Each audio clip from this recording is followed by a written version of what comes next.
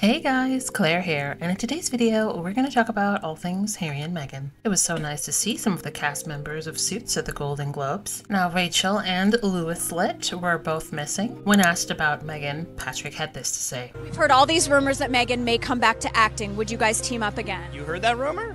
Yeah, well, I mean, no, I think the truth is that we made up a rumor because we wanted to ask you about it, and that's the truth. But would you ever team up again? I think Meghan's a fantastic actor, so we'd be lucky to have her back in the industry. Sure. But most important. Yes. Let's go. I'll do it Can we again. do a spin-off or something? Yeah, I'm ready. Mike and Rachel in Seattle. While even more revelations about the Epstein scandal unfolds, the UK press continues to use the good old protection and distraction tactic. And for some reason, I really don't think that 2024 will be the year that they'll be able to sweep it under the rug, as they've been doing for years past. This scandal has made global news. King Charles faces pressure to strip his brother Prince Andrew of his royal title, and the police are being called to begin a probe. This could possibly be the worst start to the new year for King Charles, as his brother is once again linked to a scandal which presents a direct threat to the crown. This comes as the 63-year-old Duke of York was named among several well-known individuals in the newly released court documents. King Charles' younger brother was mentioned numerous times in both the first and second batch of documents released earlier this week, which totals to over 1,000 pages. However, the naming of individuals does not necessarily indicate any wrongdoing. It can be noted that Prince Andrew vehemently denies all allegations in connection to the almost 10-year-old lawsuit. Senior advisors to the royal family want the king to ban Prince Andrew from all royal gatherings, as the issue is not going away and the palace cannot ignore it. Meanwhile, anti-monarchy activist group Republic posted on social media, and I quote, "It's time for the Met Police to act," end of quote, stating that they have filed a complaint against the Duke of York. The Metropolitan Police said it was aware of the release of the documents, but no investigation had been launched. Since Charles has become a monarch, the royals have been plagued by scandal after scandal. Cash for honors, the Duke of York scandal, and of course Harry and Meghan's exposure of what really happens behind palace doors. Plus, the Not My King / Republican movement have been popping up quite frequently. A recent poll suggests that the support for the monarchy is at an all-time low. The first time support for the monarch has fell below 50% in a new poll. Mind you, you guys know that I don't really believe in polls, especially these days where I feel like a lot of this is used as a tool for the media to push some sort of narrative. For instance, in America, I don't know how 1,000 people can be the voice for 400 million people in this entire country. So in this article from The National, it says support for the monarchy has fallen below 50% for the first time, according to a new poll. Campaign group Republic commissioned a poll by Savanta on the royal family under the reign of King Charles. And what this article continues to point out is that Prince Andrew has done the most significant damage to the monarch, and also the concerns from Meghan and Harry as well, and how Prince Charles, or King Charles, has handled that. And to those points, I say that this is true, if this poll is to be believed. Just yesterday, more documents came out from the whole scandal, and it shows that allegedly there's a state. And it doesn't help when you see segments from UK media channels with stuff like this. The generation that the elder royals are from was a very coddled royal generation. You know, there are these stories of where the toothpaste was put on the toothbrush for them, you know, having their shoes and their outfits picked out for them. All of these things meaning that they never learned a decision-making process. They never learned common sense. They never learned boundaries, and never before, even in... Like, I knew when these Epstein documents were going to be revealed this month, I knew the UK press was going to try to make 1 + 1 = 3 and 2 + 2 = 5. There is something to be said that having a lot of power can drive a person to do very questionable things. Come on now. Oh, but does the train of excuses get much worse? Let's take a look. Daily Express It would be the most significant step towards restoring his reputation and finding a way back to public life, which he desperately wants. Well, there you go. What a tantalizing thought. Should Andrew remarry Sarah Ferguson? Lady C, is that the idea? Would that save him?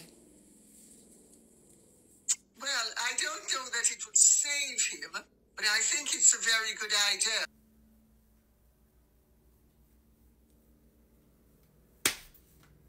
Why are we discussing PR tactics? Why is the UK press so bent on bringing this man back to the fold? What? This is why, if this poll is to be true, this is why they are suffering. This is not the years of my parents and my grandparents and my great-grandparents where they wasn't so media savvy like we are today. People are way more aware how PR works, how these ridiculous tactics that the press and the figureheads use to just try to pull a fast one over us. And people see, if you're going to spend every waking day writing every waking stupid article about every single non-existing something that Harry and Meghan did or didn't do, and speculating everything that's going on in their life or maybe going on in their life, if you can do that, then there's no way you can't hold not only Prince Andrew to account, but you can also hold the palace, the king, Prince William, because there's no way that these people not only see and know what's going on, but the fact that they knew this was going on, that all this stuff was going to come out, but they still thought it was okay to do this whole PR stunt with Sarah Ferguson to try to push this whole narrative. Prince Andrew and Sarah Ferguson may or may not get remarried. They still is doing these stupid PR moves, which tells people that these people do not give a damn and or that they're out of touch with what's reality.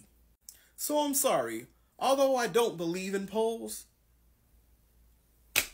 this one just may be true.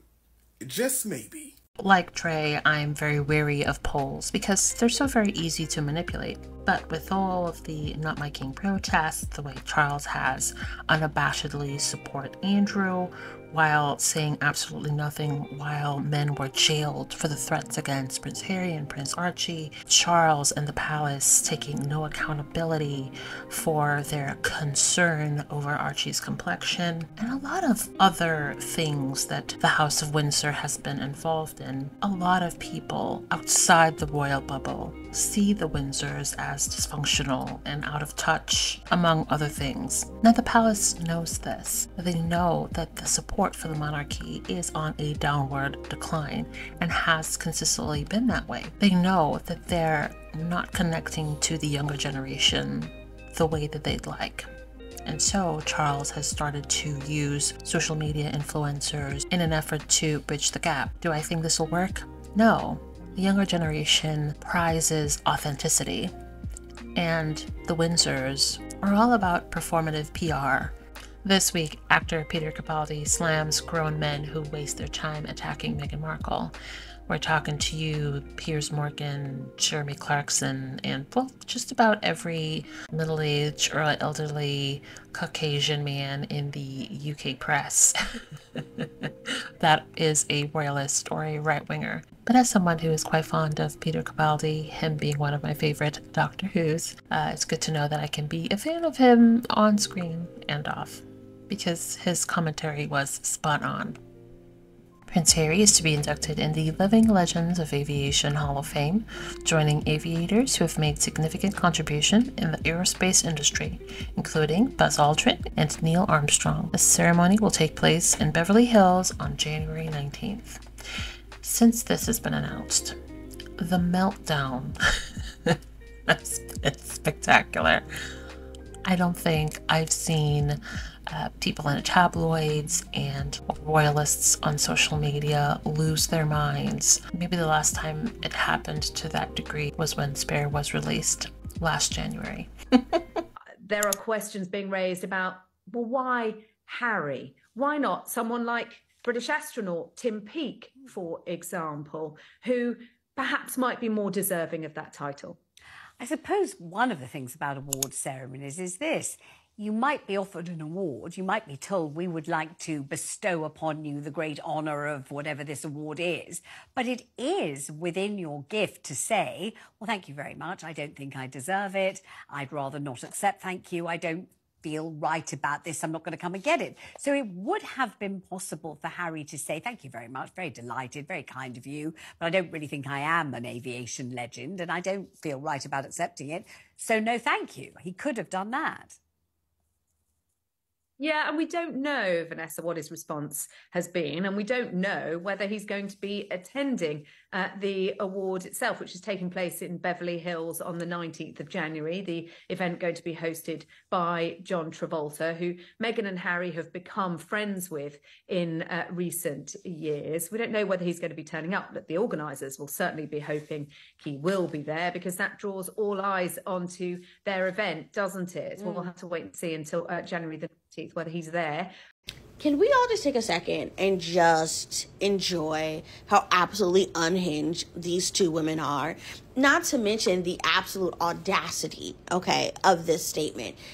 To believe that you could tell another human being what they should and should not accept because you don't like them is laughable. Like, you have no power here. And that is what we're seeing from the British media. And that's what I think we've been seeing from them for the last few years. They have lost control of the narrative when it came to Harry's life.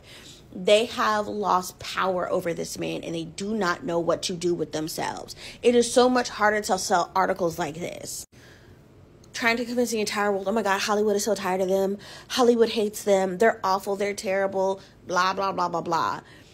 And then, oh, Harry, here's an award. Hey, Harry, come speak here for us. Come speak there for us.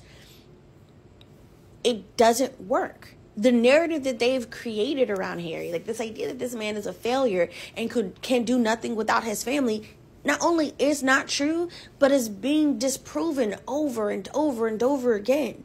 They keep trying to sell this idea that this is the year, the year Harry and Meghan are going to fall on their faces, and then another year goes by, and that doesn't happen. Another year goes by, and you find people uplifting these two, praising these two, saying how amazing the work that they have done is. And as these people are kicking, screaming, and throwing up, trying to distract you from the work that Harry and Meghan are doing, and trying to convince you that these people are they're nothing, it just makes you wonder, as I said, not just the type of people they are, but the type of people who consume this media and believe it. When I tell you, I truly, in my heart, believe that derangers have the same intelligence and critical thinking skills of flat earthers. When I tell you from the depths of my soul, I think this is the same group of people, because they will believe the most unhinged stories to make themselves feel better. Screaming that Harry's not a pilot, Harry's not a pilot. Beloved, he's a pilot. Well, he's a co-pilot. That's different. Do you know what a co-pilot is, boo-boo? And I don't think they do, because a co-pilot is just a second pilot. But like that means it's literally what it is. It's a second pilot. And it makes me wonder, do they think that when they're like flying on an airplane and then you have like the captain, which is like the pilot that's technically in control that day or on that flight, that if something was to happen to that person, do they think that the plane just goes down? That there's just nothing for us to do? Why do you think you have two pilots on a plane? Okay, they help each other, they navigate, but the second one is there for backup. Because if something was to go left, you have another pilot to take over. They've been trained in the exact same ways. But when I tell you these people they're not bright. They are not bright. And I think a lot of it is just because not only have they just been fed so much hatred for these two people, they want these things to be true so desperately. They will try to destroy the English language and definitions to try to get to their destination. And it's like, Boo Bear, cry about it. He was a pilot. There's nothing you can do about it. It's a fact. And your opinion actually doesn't matter on the situation. Because the people that worked with Harry, other vets, love this man. Other vets that work with him love him, and you, complete stranger, can't stand him, and you don't think that says something? And while the usual suspects are having a full-on meltdown, my timeline has been full of screenshots of so many vets over the years talking about what it was like to serve with Harry. Also, so many videos of Harry over the years of training and flying the Apache helicopter. This young man who could have done anything, could have stayed in the UK and done whatever, decided to put his life on the line, go to the most austere part of Afghanistan, not as a press stunt because it was where he wanted to be, and lead by example. And that's a story that's got to be told with all the other stuff. And I think taking his life as a whole, he's a man that deserves our respect and honor for what he's done. First time ever, Prince Harry's hair-raising stunt, wowing the crowd. Watch this jaw-dropping, death-defying stunt. Harry weaves in and out, flipping the chopper almost all the way on its back. Watch the video again as the warrior prince cheats gravity. And little did the crowd know who the man behind the wheel is. In case there's anybody who hadn't realised who Captain Wales is, it's really Prince Harry. The crowd shocked. The announcer had to say it again. And there you have Prince Harry demonstrating in front of you. Showing off his stunts before landing the chopper safely. Oh, Harry, your talents are limitless. Also, the ones who are mad about an actual veteran being honored praises people like Kate, who cosplays as G.I. Jane. For PR, that woman has not one day of military training under her belt, and that's acceptable to them. You can give her titles, dress her up, and praise her for taking photos. Also, people like Edward and Anne, who also have zero military training. I believe Edward started but couldn't even finish training. Anne, absolutely zero. Sophie, dressed up in camo. That's acceptable. That's praised. That's positive. But an actual 10-year veteran who has served his country and continues to serve the veteran community on a global scale somehow should not be honored. So much of the British press and the royal institution's warped sense of what is positive and passable and what should be honored. People who have zero military experience being put up on a pedestal. To everybody else outside of the royal bubble, it looks ridiculous. Because it is. So this is why, as much as they've been trying over the years to discredit Harry, it's not going to work. Harry continues to have a very close and growing relationship with the military and veteran community here in the US. This guy risked his life for us. He'd serve far more dangerously than Prince William. I'm not criticising Prince William for that. He deserves to be in that book, no question. Yeah. Don't you agree, JJ? Lord Vasey, I agree completely.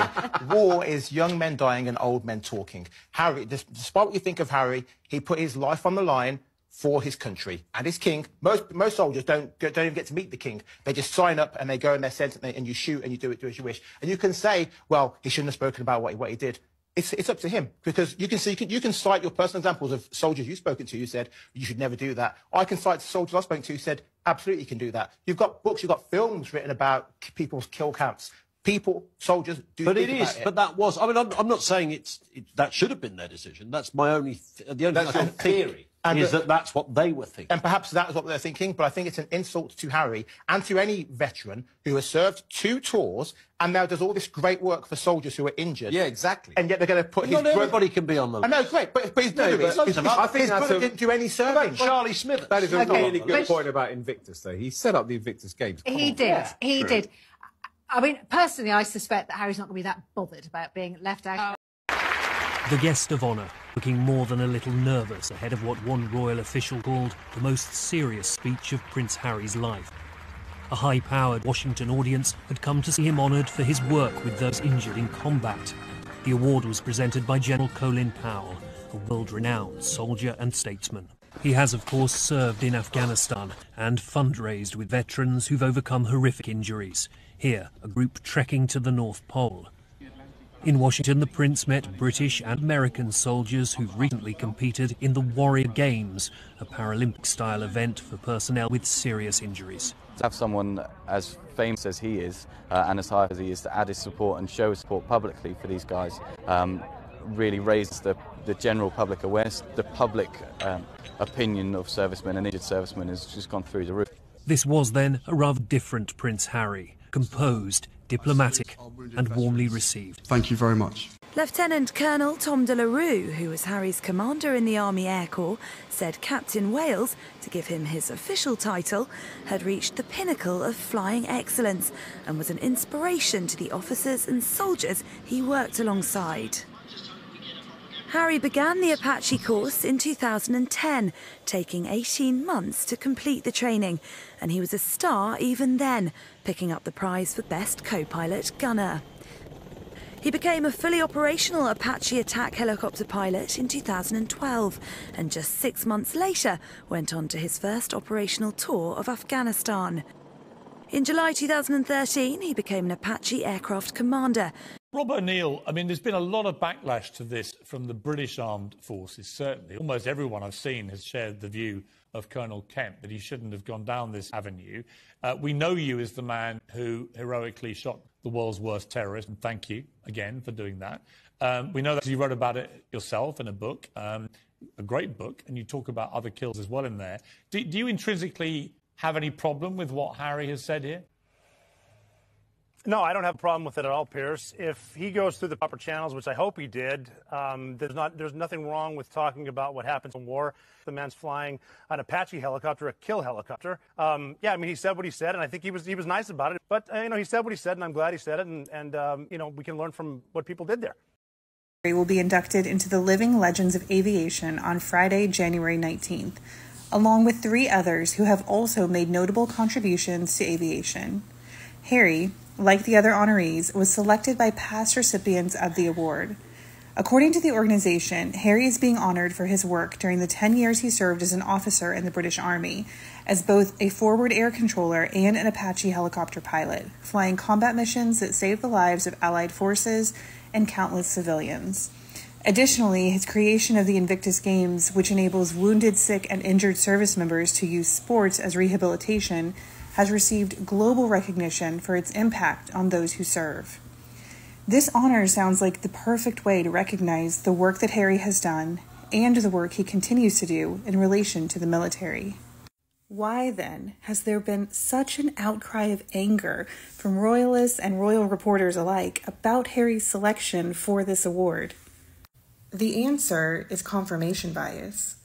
Harry receiving this honor is challenging some deeply held beliefs for some people. Confirmation bias is the human tendency to search for information that confirms our existing beliefs. And the existing belief that has been cultivated about Harry for decades is that he is less important and less capable than the heir. For generations of the monarchy, the heir has been propped up, assured that they are worthy of this God-ordained life. But the cultivating of Harry's role was made even more effective by the UK media's support of it. Very early, Harry was labeled the naughty one. He was the scapegoat, the rebel, the thicko, the drug addict, the playboy prince, and any other label that the media needed to use for a distraction that week. And true or not, this drip feed of stories over time created an image in the mind of Brits of who Harry is. Harry's relationship with Meghan and decision to move to America to protect his family has only increased the UK media's negative narratives about him. A week does not pass without Harry and Meghan's finances, marriage, mental health, and status being questioned, all while the tabloids continuously push stories of William and his seemingly perfect bride, his sex symbol status, and his endless popularity. Followers of the royal family have been unknowingly gaslit into believing that Harry is the problematic prodigal son and William is the perfect prince. They have deeply held beliefs about who Harry and William are without even realizing that those beliefs were formed for them. The more that someone becomes entrenched in their beliefs, as in the more tabloid narratives and British talk shows they ingest, the more hate groups they engage with online, the greater influence that confirmation bias has on their behavior. And when a person like that is presented with information that challenges their deeply held views, information that doesn't fit their confirmation bias, such as Prince Harry being honored as a living legend of aviation, it can create an actual physical reaction in them. No one likes learning that they are wrong about something, and oftentimes they cannot reconcile this new information with their beliefs. Imagine the thought process. Royalists are being confronted with the understanding that, yes, Harry was stripped of his honorary military titles, but if he's still being recognized for his military service, does that mean he is still respected in the military community? And if losing his honorary titles changed nothing, does that mean the titles don't mean anything at all? So what about the titles given to other royals? But we have to remember that analyzing new information takes time and effort, and for many, it's easier to just default back to what they already believe rather than allow their perception to be challenged. And that is when you see the hateful attacks come out. We see it often online. Royalists and anti-Harry and Meghan accounts repeat the misinformation that they were taught by the UK media, and when corrected or asked for sources to back up their claims, they often become angry because they can't. And again, this challenges the beliefs that they are so convinced are true. And that's when they resort to name-calling, whataboutisms, doubling down on the false information.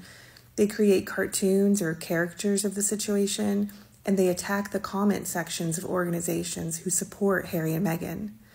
All of this is a result of people just refusing to accept that the new information they've been presented with proves them wrong, and they've been manipulated and lied to. They search for any information that will confirm their beliefs. Royalists were told that Harry and Meghan aren't liked in America, so they created the claim that Harry must have purchased this award.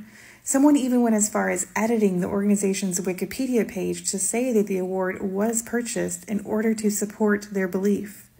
The page has, of course, since been corrected and locked, but the fact that it was even altered to begin with just shows how deeply held some of these beliefs are. Another piece of information that they tried to use because it fits their beliefs is that this must be an award that no one cares about. They had never heard of it, so surely it isn't important. But then they see that that same award has been given to Buzz Aldrin and Neil Armstrong, Harrison Ford, Morgan Freeman, and multiple other recipients whose names they definitely know. Another challenge to their confirmation bias.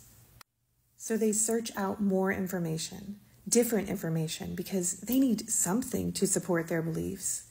And as usual, they find it in the pages of tabloids and in the words of royal correspondents, with one example being Angela Levin's latest argument that Harry doesn't deserve the award. Angela, who praised Harry's military ability and specifically his flying skills in the book that she wrote about him, is someone royalists can often look to for confirmation bias.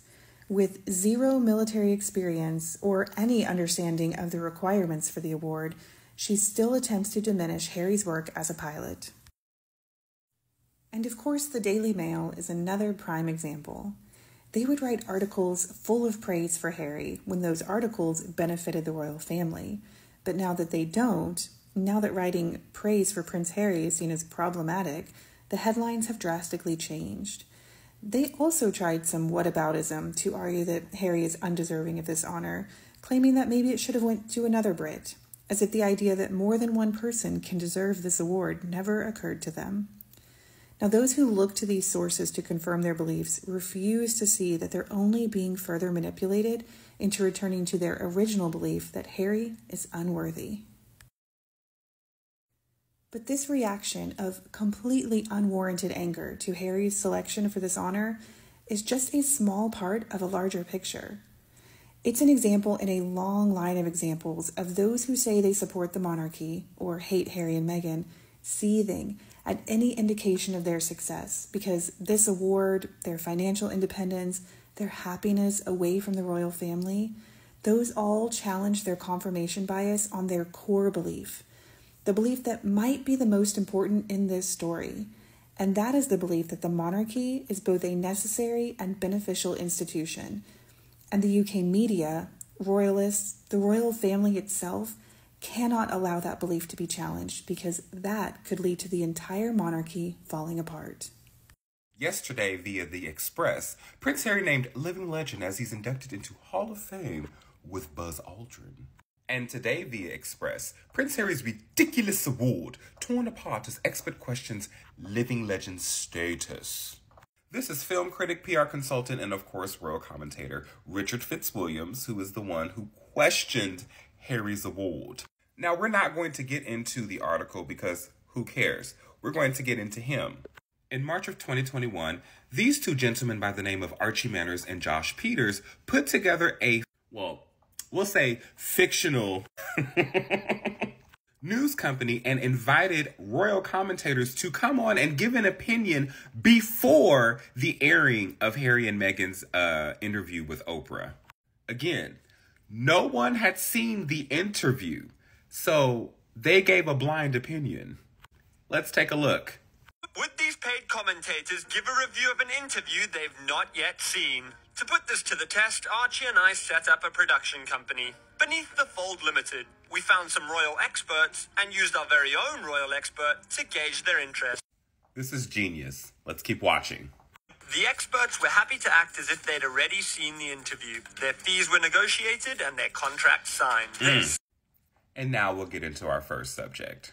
Ingrid Seward is the editor of Majesty magazine. Have you ever read Majesty magazine? No, but neither has anyone else, so that's all right. We're going to be doing a post-match analysis of Harry and Meghan's interview with Oprah, which is obviously coming out in a few days' time. Richard Fitzwilliams, royal commentator. Ingrid Seward, I'm editor-in-chief of Majesty magazine. You've not seen the interview yet, have you? No. No, great. I think we have a fair idea of where the interview's going, and we have a fair idea.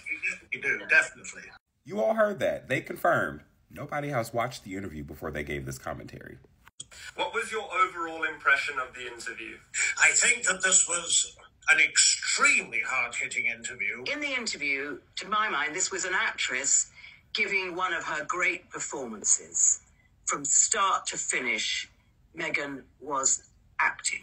Again, this is the guy who tore apart Harry's award, giving commentary on an interview he has yet to see. Oh, there's more. We're going to keep going. Do you think, looking back now, that Oprah went rather soft on Harry and Meghan? I think the interview was really an iron fist in a velvet glove. It was not a balanced interview. Oprah is a friend and gave them an easy ride. She was totally sympathetic, and there is a great deal in it that the palace will find deeply concerning. Listen, and I am very quick on my feet when thinking, but to pull out the lies that they are pulling out so quickly. All right. Were you surprised in the interview to hear Meghan's comments about Prince William? To hear her talking about members of the royal family didn't surprise me at all. I think she was very unwise to do it, but she's the kind of woman that, wants her say. You guys are going to cackle at this man's response. If anybody was acting, baby, give him the Oscar. Meghan used extremely strong language to describe her relations with members of the royal household. Meghan used extremely strong language to destroy.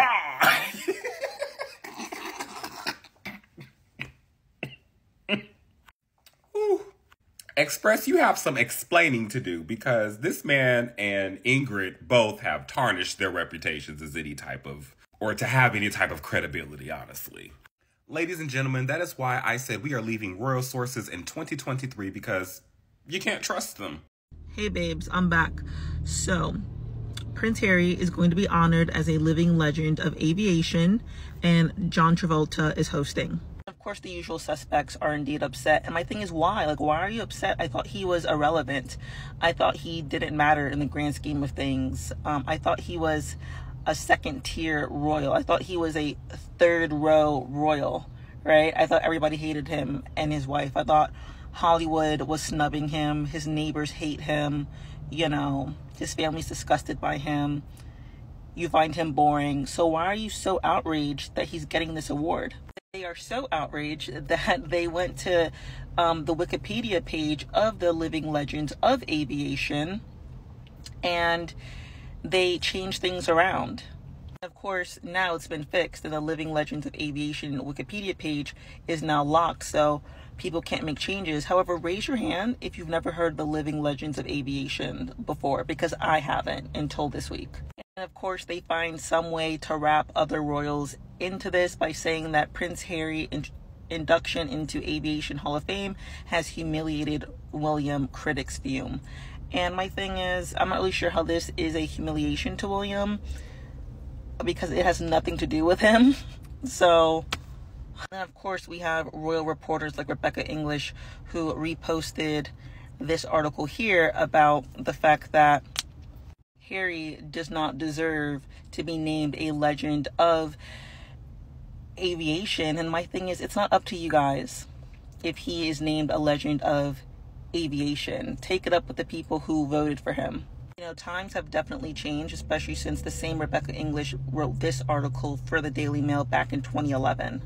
This is not the first award that Harry has received. Back when he was a working royal and he did a tour in the United States, he was in Washington, D.C., where General Colin Powell gave him this award for the work that he did with wounded vets. So this is not the first time he's ever received an award before. Now, this is what happens when you get your information from YouTube, Reddit, or that X app without doing your own independent research first. When the news broke about Harry receiving this honor, this was posted on Wikipedia on January 3rd, or Wikitext, whatever the hell you want to call it. Now remember that date, okay? Because 8 days later, some white walking crown critter who felt some type of way about it went in and added paid for.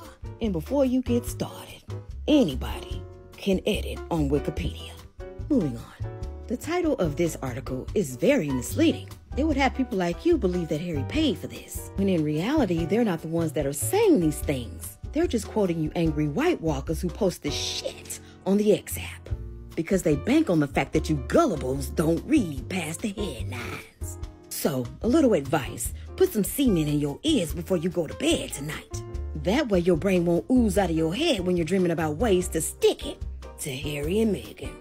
Now shoot fly, quit bothering me.